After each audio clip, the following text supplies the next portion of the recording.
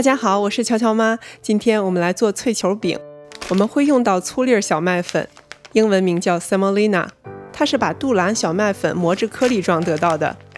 杜兰在拉丁语中的意思就是坚硬，杜兰小麦是所有小麦中最硬的一种，它的特点是密度高、蛋白质含量高、筋度高。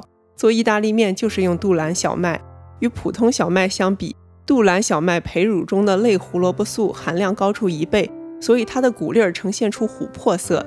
意大利面的特殊颜色就是来自于它黄色培乳的颜色。粗粒小麦粉的质地类似海滩上的细沙，我们要做的脆球饼的酥脆口感就是来自粗粒小麦粉，你也可以用玉米粉代替。我们来和面，粗粒小麦粉、中筋面粉，混合均匀，打个窝，加热水烫面。这个脆球饼有不同的做法，为了让它鼓起来，有的加泡打粉的，有的用苏打水和面的，有和面加油的。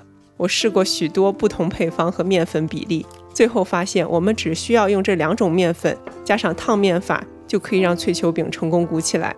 它有点像水泥砂浆，粗粒小麦粉好比沙子，带来酥脆的口感。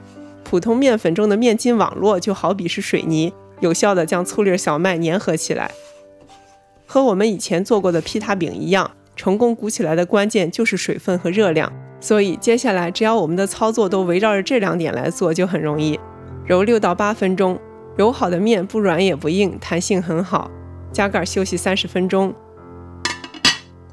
再简单揉几下，分成3个面剂子。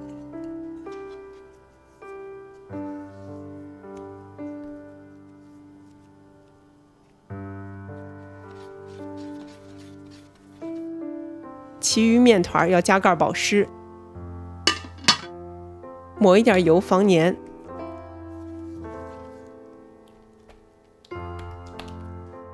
擀成非常薄，厚度要均匀，否则厚的地方下锅之后可能鼓不起来。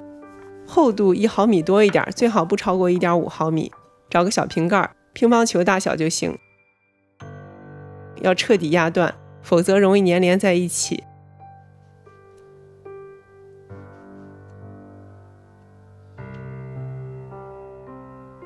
所有剩下的面攒到一起，还可以擀平，继续压。炸之前盖布保湿。我们来炸饼，加油，木筷子测油温，迅速升起许多密集小气泡就可以了。油温180到200摄氏度比较好，190摄氏度比较理想。油一定要足够热才能下小面饼，我们需要瞬间的高温让它鼓起来。如果油温不够高，面饼外面炸干定型了，它就鼓不起来了。一浮到油面上，就用罩里底压它，它很快就鼓起来了。一鼓起来就翻面，炸到微微金黄就好了。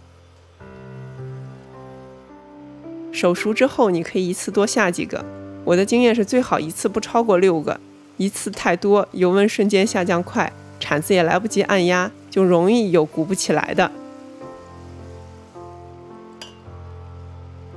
出锅之后，热的饼要垫厨房纸吸油，摊开晾凉。热的时候不要摞在一起，否则饼容易变软，就不脆了。彻底完全放凉之后，再放到密封盒里保存，当天吃是最好的。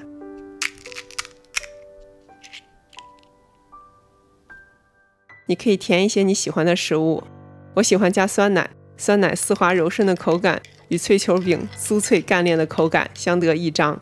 有句话怎么说来着？艺术就是爆炸。这么艺术的小吃您一定要试一下。感谢收看，请大家把视频转发到您的社交媒体上来支持我的频道。欢迎您点赞和订阅，我是乔乔妈，我们下期见。